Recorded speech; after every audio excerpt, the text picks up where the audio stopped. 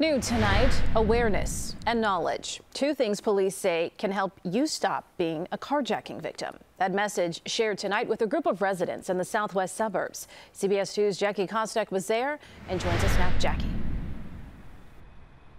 Yeah, Brad and Erica, the sheriff's office understands that this issue of carjacking is top of mind for many people, so they're just trying to give them as much information as possible so they don't become victims. So we have every reason to be concerned and every reason to be demanding action. A full house inside the Tinley Park Convention Center tonight as the Cook County Sheriff's Office sought to arm people, especially seniors. How long does he stay in jail? With information. In 2021, we had 66 car thefts. And so crime's increasing.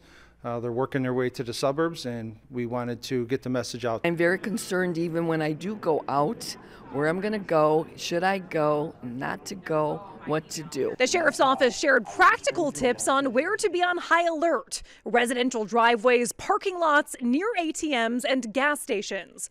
The vulnerable situations to be aware of. Bump and runs, carjackers that pose as stranded motorists, and leaving your car running and unattended. And modern technology that the sheriff's office says to be aware of, like Apple AirTags that are tiny tracking devices. And they'll track you back home or wherever the thing is parked so they can steal it overnight. Khan with the sheriff's office says using technology on your end can help you understand if it's being used against you. If you're in your car and you get a notification that your car is that there is a tracking device nearby, and it's not yours and it's not somebody else's that just got in the car, there might be a vehicle tracking device on board the vehicle. The sheriff's office urges people to remain vigilant in and around their cars. I don't want to live in a bubble.